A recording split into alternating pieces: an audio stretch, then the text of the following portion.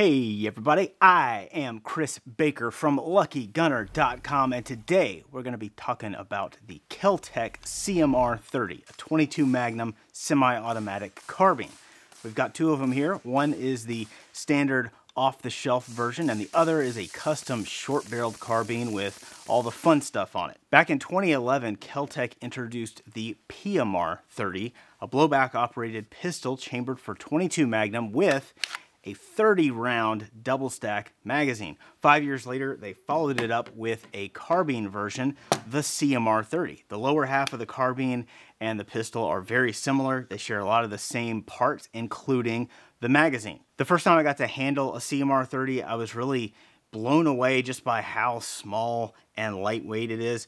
3.8 pounds unloaded, 22.5 inches with the stock fully collapsed. It's got pistol-style controls that carry over from the CMR30, ambidextrous safety levers, a bolt release on the left side only, a heel-style magazine release.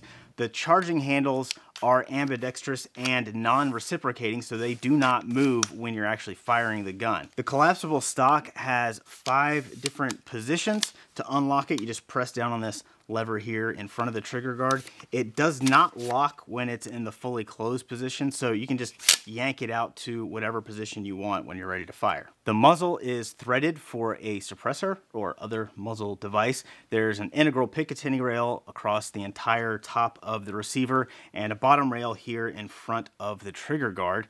It does not have any built-in iron sights, but it does come from the factory with a set of Magpul folding sights. You guys know I have a real soft spot for ultra lightweight compact carbines, or what you might call PDWs.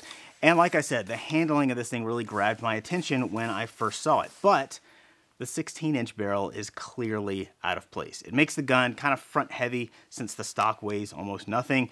It's just a real shame to have a gun that collapses down into this tiny package but then stick a long barrel on it. The only reason KelTec was forced to make it this way is the legislative dumpster fire known as the National Firearms Act. The CMR30 is just begging to be cut down to a more appropriate length. Now, normally I am not one to let $200 and a little government paperwork get between me and having a good time. However, in this case, the other issue holding me back was that this comes from KelTec, the home of gloriously unorthodox firearms concepts with tragically inconsistent execution. So I decided to just wait and see what other people thought of this gun first. And then I kind of forgot about it for a few years. And then in 2020, Dave Merrill wrote an article for Recoil magazine called The Poor Man's MP7. It was all about setting up a short-barreled CMR30 since H&K is never going to actually give us a civilian legal MP7. I saw that and thought, great idea, Dave, but I think I would set that up just a little differently. So I did, which means I ignored all the warnings about spotty reliability from just about every CMR30 owner on the internet, including Dave Merrill. But more on that later. First, let's look at our CMR30 SBR. It came from the factory with this handsome titanium Cerakote finish on the upper. After getting my permission slip from the ATF, I had the barrel cut down to 10 inches and re-threaded. That was done by Wood Brothers Gunsmithing right here in Knoxville, Tennessee. I highly recommend them if you're in the area. That brings the overall length down to just 16.5 inches with the stock collapsed, and the unloaded weight drops to 3.3 pounds before accessories.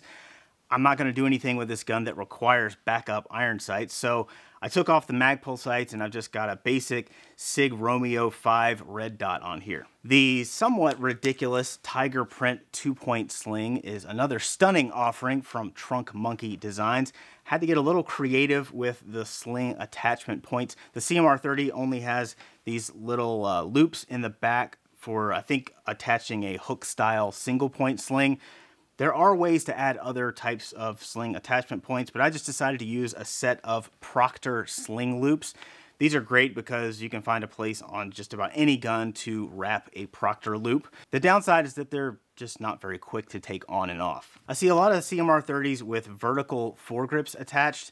It's not really my thing. I generally don't care for vertical foregrips unless it's on a gun where the fore end just gets too hot to hang on to. But that's not really an issue with the CMR30. So I just added some rail covers from Ergo Grips to make the forend a little more comfortable for a gripping surface. This is my basic setup, but let's say I wanted to ramp things up a little bit. Maybe I need to do some nighttime guard duty down at my chicken coop. In that case, I can throw on this HoloSun 3-power magnifier and slap on a Surefire scout light right up front here.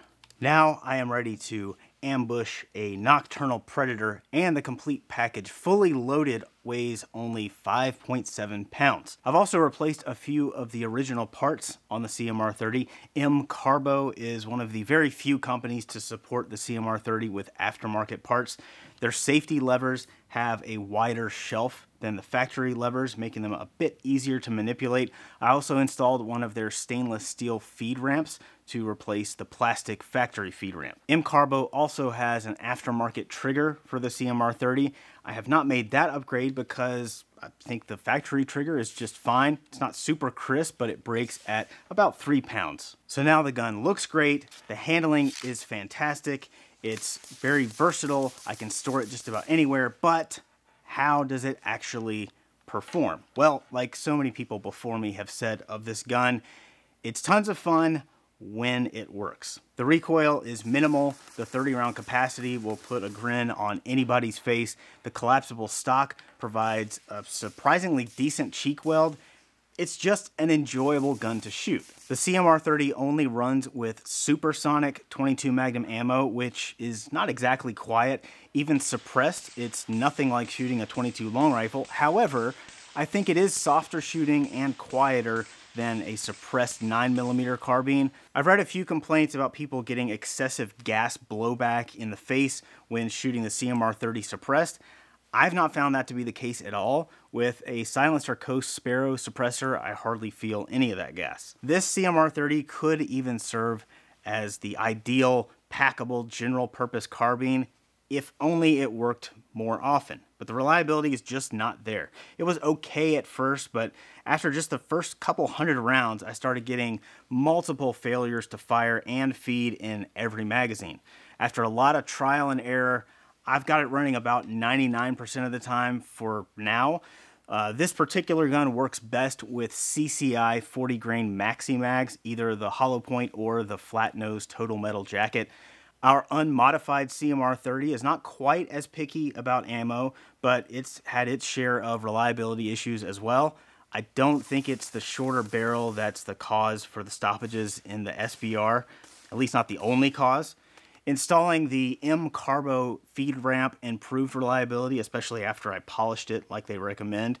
A lot of CMR30 owners report improved feeding with the Carbo magazine release, but in our case, that actually made things slightly worse. It runs best when it's clean and lubed. Unfortunately, it gets dirty very quickly when shooting it suppressed.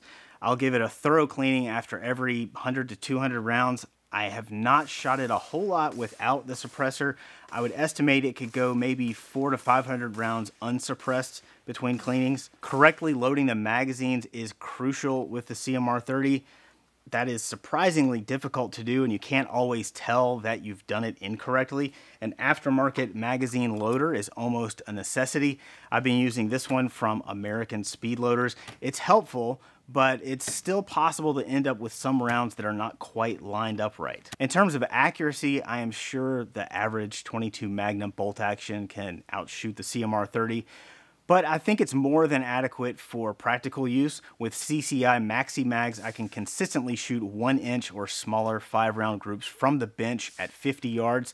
Cutting the barrel did not seem to hurt accuracy. Our SBR actually shoots slightly better groups than the unmodified carbine. Velocity does drop with the shorter barrel, but not as much as you might think. On average, velocity was 8% higher with a 16-inch barrel versus the 10-inch.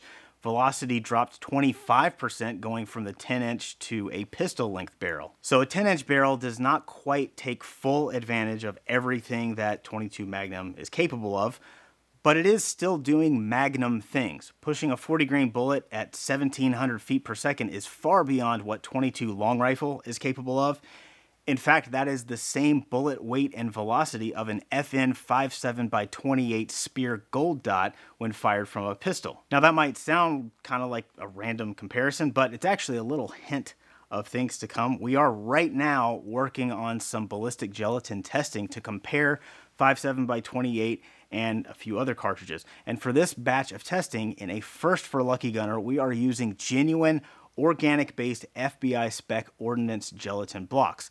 So be on the lookout for those results later this year. So without giving away any spoilers from that project, the performance of 22 Magnum out of a 10-inch barrel is really not bad at all for a low recoil, ultra compact carbine. Unfortunately, the CMR30 is just not dependable enough to rely on for emergency life-saving purposes. There are several reliable pistol caliber carbines on the market that are much better suited for self-defense. However, I have made good use of this CMR30 as a pest control device. A couple months ago, I used it to take out a mange-infested fox that had murdered some of our poor chickens the previous day. A single round at 70 yards was enough to incapacitate it, and a second round finished it off. The more time I spend with 22 Magnum, the more I appreciate it. I don't think it gets nearly enough respect. It's much more powerful than 22 long rifle and more accurate than the typical handgun cartridge. I wish the CMR30 was not the only PDW style firearm chambered for 22 Magnum, but it is a rimfire cartridge, and that presents some unique design challenges. Smith & Wesson's new 22 Magnum pistol looks promising, so maybe they'll do a carbine version of that someday. Until then, the CMR30 is an enjoyable gun if you're willing to deal with some of its quirks.